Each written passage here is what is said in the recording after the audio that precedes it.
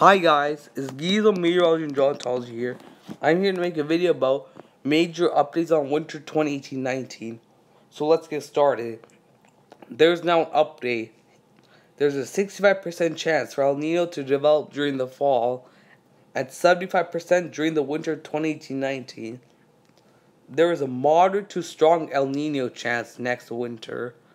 As you can see on the map here, anomalies. This winter could possibly be like winter 2009 to 2010.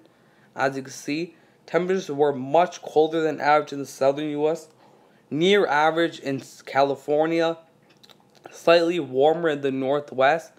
Parts of Great Lakes are slightly warmer than average, and parts of Great Lakes are slightly colder than average. So winter 2018-19 could possibly resemble winter 2009 to 10 winter. So here's a preview of the map of winter 2009 to 10.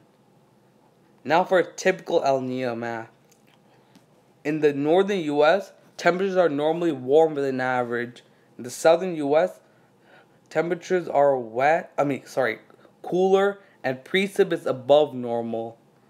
Now in the equator, temperatures are warm and precip is above normal. In Asia, temperatures are warm and precip is below normal. In South America, the northern parts are dry and warm, and the south is cool and wetter. Now for NOAA's prediction. They call for warmer than average temperatures next winter in the north, and near average temperatures in the south. So this could be a moderate to strong El Niño. So what do you think about this video? Leave a like, comment, and subscribe on my video. I'll try to reply to your comment as soon as possible. Thanks for watching my video.